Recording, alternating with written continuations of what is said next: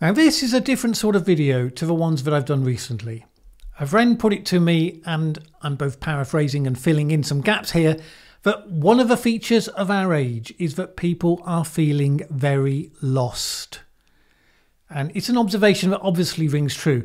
There's lots of change in the world, some of it complex and hard to understand, and people don't know what to think, don't know what to believe, particularly don't know what to do. That friend also put it to me that it would be good if I could talk about this more from my perspective rather than my usual videos where I research a specific topic. Well, challenge accepted. Let's see where it goes. Let me start by telling you about a phenomenon that I have seen often with my own eyes when people who, on paper and in the eyes of the world, have it all, but end up feeling lost anyway. Some of you will know that I used to work for an organisation called Business in a Community, and the short version is that it brought together the top businesses in the country, and particularly that meant the top business leaders, the chief executives and similar in the country, and tried to get them to give a damn about what was happening in their community and to want to do something about it with all the resources their business might bring to bear. Now, why would they want to do that, you might ask? Well, it varied. For some, it was about tapping into a desirable network, because once some of the top guys were involved, then quite a lot of the others would want to also get involved to get access to them. The organisation played quite deliberately on that, by the way. The executives involved on the leadership teams were never ever allowed to delegate downwards, because if you allowed that, it would quickly degrade, and then fewer and fewer of those top guys would ever turn up. For others, it was because they wanted their businesses to navigate the social and environmental risks better, so they needed to know more about them. They wanted to get their defence in early, if you like. For others, it was because the Prince of Wales was president and they kind of had an eye on some sort of honour once they'd put in the requisite amount of effort. Now, you can be cynical about such things, and I certainly am, having seen it in action, but don't underestimate it. The British Empire used to run on motivating local elites to become aspirational about medals and honours and titles and stuff. You had to be part of a system to understand it. And I could name names about executives for whom it was at least one of their key motivations. But there was something else, and this was something that I saw a lot. It might even have been the most common factor. And it was when people had been following their success path. You know, they'd laid out how they were going to get to the top job, how they were going to get to make a shed load of money, and whatever else it was that was on their bucket list. And they'd got there. They'd done it. They'd navigated the path, which was no doubt less straight and less easy than they'd hoped, and that made it all the more special. Triumph, success, at the top of their game. And now they were feeling lost, empty, asking themselves, is that it? Shouldn't it feel, great? Why do I feel like something important is missing? And that's because it was. And those people had turned to Business in a Community because they had realised that what was missing, for them at least, was something to do with values, making a more meaningful contribution to the society around you. One of the common things through the history of business, for one thing, is that very wealthy, successful business people often value the process of, quote, giving something back. Now, that's not entirely the process I'm describing here. That's more the fact that all successful people are inveterate networkers and builders of institutions. They understand that you have to help the next generation to rise up because people helped them to rise up in turn. And it's how the system works. You have to put in to get out. How systems work is all part of the point, and I'll come back to it. But no, the process I'm really describing in the case of these executives in Business in the Community, it's more about personal purpose. What are they for? What are you for? Those executives had defined themselves in relation to personal success based on measures like money, recognition, position, and after the event they'd realised that really such success was best understood as a means to an end. If you didn't have the purpose, then when you got there it was a valid question. Well, that was a lot of work, hard work, pain, so yay, you've got a yacht now. So what? And that so what is the question that many of us are grappling with, because you could use those executives' dilemma as an analogy for our wider society. Our traditional societies didn't have a lot of sense of momentum because for hundreds of years they saw progress at a crawling speed, with frequent setbacks such as famines, floods, disease and war. You went forwards, you came backwards, it came in waves. They didn't see themselves as being on a straight line journey. At best, it was an ongoing, healthy ecosystem with social norms to help keep it that way. Now, we would look back on that status quo today and we'd probably find it harshly restrictive. But the clarity of what was expected and what your place in that society might be, that probably had a great deal of comfort as well. In any case, it was what it was. Then we hit the Industrial Revolution. The growth of wealth, the transformation of society by innovation, that profoundly changed our view of ourselves, I think. Suddenly we began to see our societies as being on that straight line journey.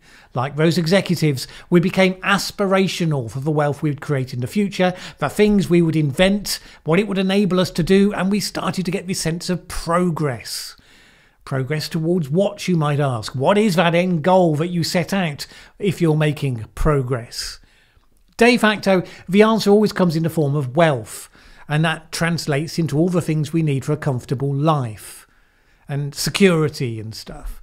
And how we define that keeps moving. One reason why we now define poverty in ways that are substantially different from what it used to be, starving without food. But look, by any rational measure, the Western world particularly reached the end of that journey. We now have incredible wealth. Technology previous generations just couldn't have dreamed of. Now, of course, many people like to paint that we're in a borderline dystopia compared to where they think we should be. But to the people of 1800, this is the utopia. I mean, sure, it's imperfect in all sorts of ways, but really only because you stopped appreciating the miracle of what you've got. You will not starve tomorrow. You can read any book, travel to any place, listen to any music, learn any skill, have a constant window on the wider world. And the question is, so what? What do you want to do with all of that? Now that you've arrived at this end destination, because that's it. Yes, destination reached. Sure, technology will continue to improve, but none of it will make your quality of life significantly materially different. So it's time to answer that question. And of course, the answer is that we don't know at the moment. We feel like we've outgrown the system where we know our place, or we can make our place because we know how the system works, and the goal is simply to do well and to feed into the system. We've been seduced into thinking that we personally, we're kind of too important for that sort of a role. We'd imagined that the straight path of progress was a never-ending journey where we simply get better and better and better. For the young adults of today should expect to be wealthier than their parents, who in turn were wealthier than their parents, and they are scandalised if it looks like that might not be the case, inclined to blame those that came before because they've obviously failed in their duty somehow. And that's largely their parents' own fault, of course, because they were the ones who taught those kids to have those expectations, because it's what they believe themselves, it's what we've all talked ourselves into believing. Here's the truth that we get from nature. Everything has a season. Comes in waves, things move forward, things move back. Just because the sun's shining today, you don't plan your life in the expectation that one day it won't be raining, one day it won't be freezing cold and snowing.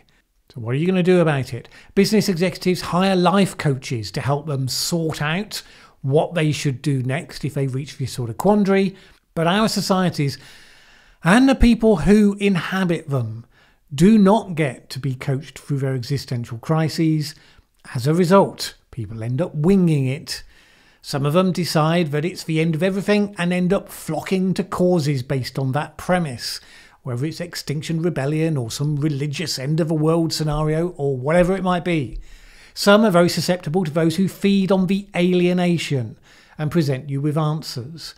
I always remember that bit of The Matrix, which was one reason why it appealed so much to a certain kind of person. When Morpheus was telling Neo that this was why you're here. You know something's wrong.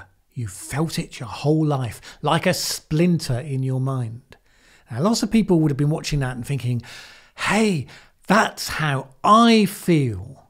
But of course, something wrong is a handily broad concept that we can all paint our perceptions onto. Indeed, it's a standard technique. If you can tap into something that is widespread in the way that people feel, but they think is personal to them, and all of us have the same doubts and disconnections, then you can make them feel that you're talking uniquely to them. You understand them. Stage illusionists do it. Fortune tellers do it. I was even given an example of how pick-up artists use it to seduce beautiful women. People tell you how beautiful you are, but secretly, sometimes I know that you don't feel as confident as they think you are. Yes, a genius insight. How did you know that sometimes I secretly feel like that? Because it's true of everyone. That's how. The point is, people will gravitate to those who seem to offer solutions to that sense of their alienation. In a political sense, we're seeing this with the rise of populism and populist leaders. Now, Ray Dalio would tell you, and this rings true to me, that populists rise when societies have become decadent, the obvious disparities in wealth have become too great, and that happens side by side with the growth of debt in your society, meaning that it becomes more and more difficult, even impossible, for people to see the same aspirational path for themselves. So they look at others and they just get resentful at the corrupt elites.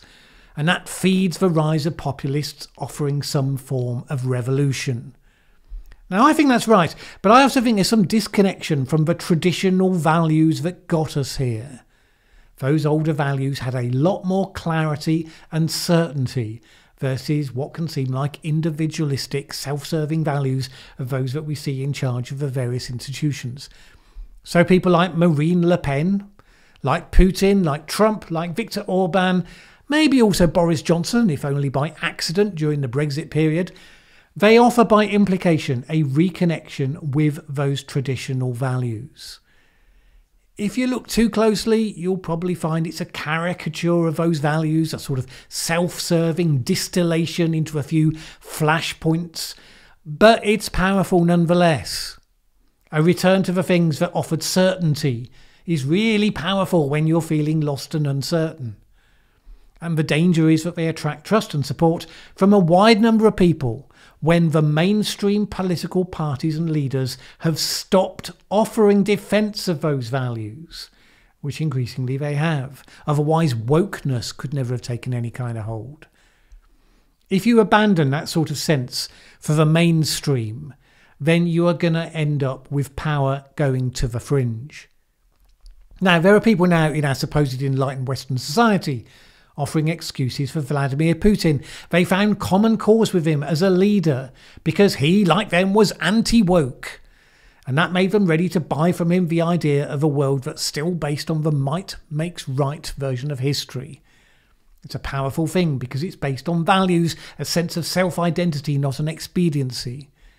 And it's why the Brexit vote went the way that it did, because they talked about the economic impact of leaving the EU, the Brexiteers talked about the Britishness and being in control of your own destiny.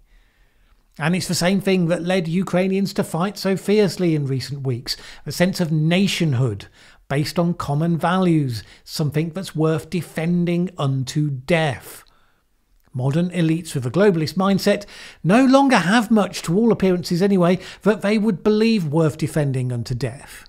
Which is why so many of the leaders were astonished when President Zelensky turned down their offer of escape from danger, because he was giving them a vision of a mindset that they hadn't seen before, or that they believed lost to history.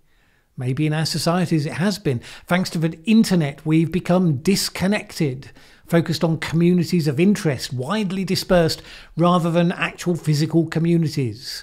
What happens online, who says what on Twitter, has become equally important as what happens in the real world, with real world consequences to, say, our immediate neighbour. It's an indulgence you can only allow yourself once you've slain all the tigers, conquered all the enemies, and then found yourself asking, what do I do now?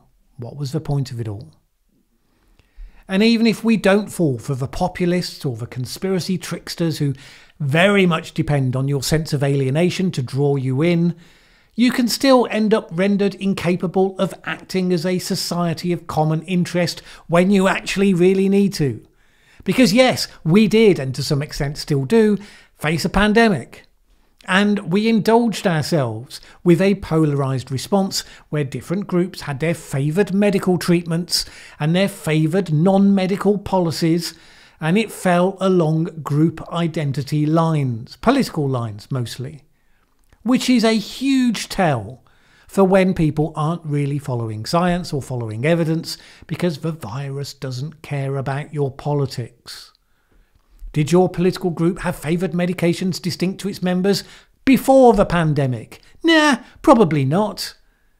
And the same, of course, with how we respond to climate change. Yes, one side wants to hype it into a crisis because they're convinced that if it's not so hyped, then people will put off taking necessary action. And let's face it, because they favour major lifestyle changes that could only be justified by a heightened sense of crisis. And then the other side sees the hype and concludes there must be no foundation to any of it. Again, clearly those visible manifestations of the issue are not focused on the evidence. The global climate, again, does not care about your politics. Such politics can shape the laws of the land. Good luck trying to use it to repeal the laws of physics. Now, in both situations, we have a community faced with a real problem to which a collective response would be of value. But we've lost the common bounds of community that would enable us to do such a thing.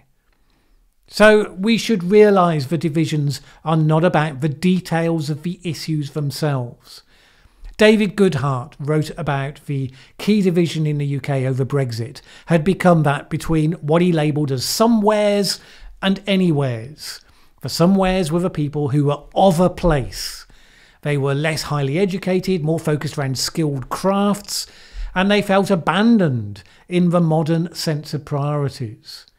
And then the anywheres, they were the people who went to university, decided that they could literally live anywhere in the world, and they were focused on a life of individual achievement rather than how they were part of a system. Now, these are broad generalisations, but they did describe something that was observably real in where we'd gotten to and the nature of the discourse we were having.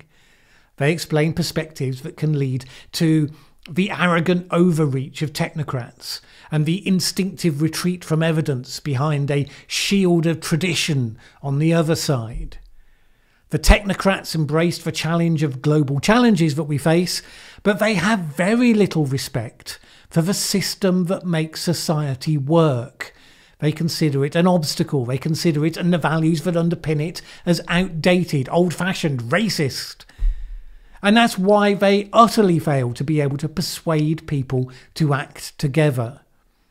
And especially in recent years, when they started to look at psychological techniques to nudge people to do what they should do, which is what we saw happening in the pandemic. And they didn't even notice. Now, be aware, these are generalisations, which I'm not a fan of, but they're very useful in a specific context. Don't get carried away.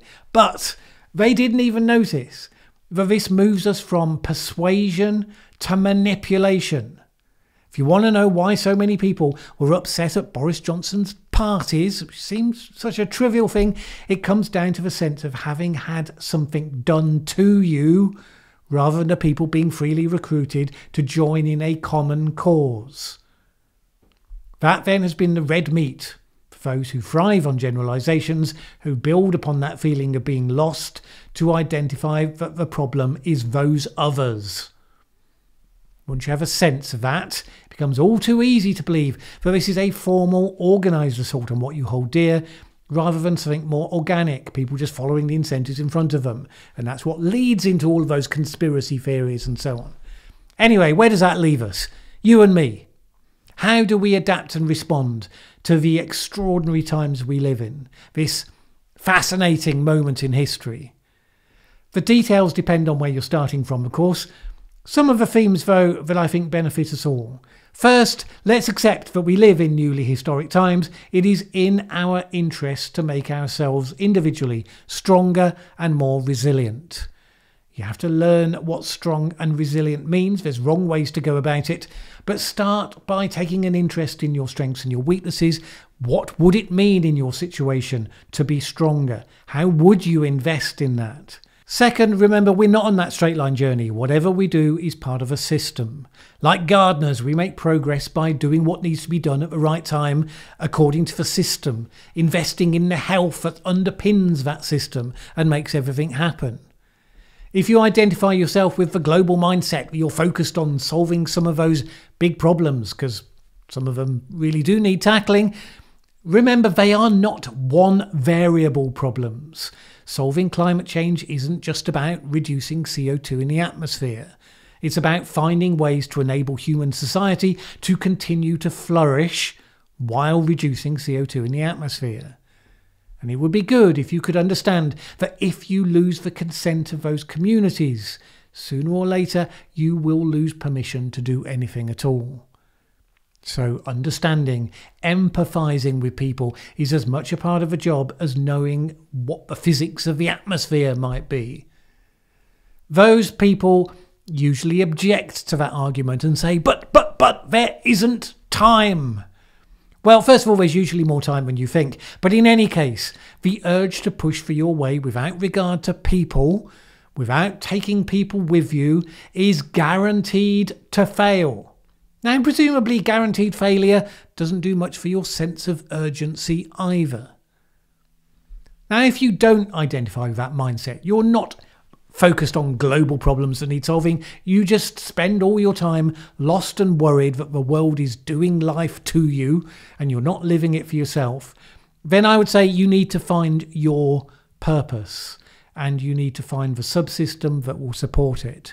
By subsystem, of course, what I really mean is the community of people.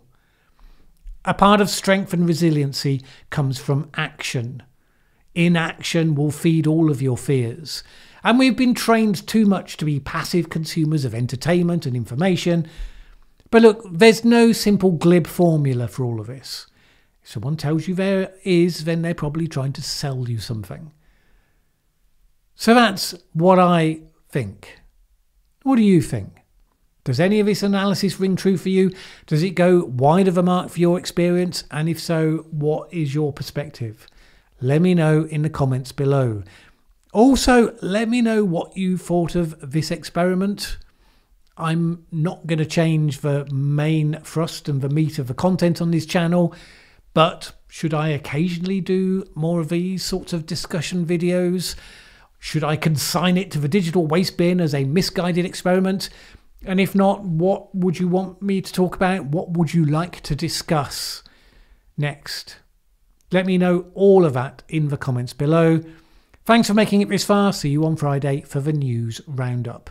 Looks like we might have some meaty news to talk about this week. Thanks for watching this video. If you liked it, please share with anyone else you think would also enjoy it. Word of mouth is really important to us. And if you've not subscribed yet, what are you waiting for? As the saying goes, that subscribe button won't smash itself.